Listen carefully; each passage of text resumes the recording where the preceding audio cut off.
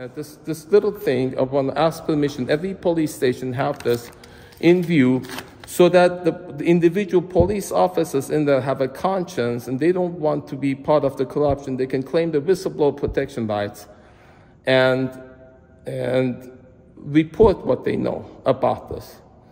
And I'm always saying how I respect the police, the men and women of the police station. It is the few bad apples, the policies that tarnish the record. I want to restore honor and dignity to the police station, to the uniform. That's why I'm doing this.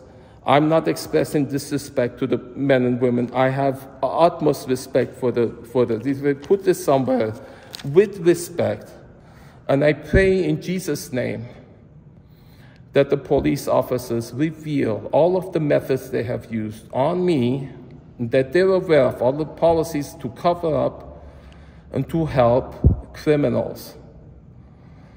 Claim your whistleblower protection rights and report publicly all the people you've done this to and all of the methods you use. WakeUpAmerica.world. WakeUpAmerica.world. In Jesus' name, amen. I have respect for the uniform, and I want to restore honor and dignity to the authority of the uniform.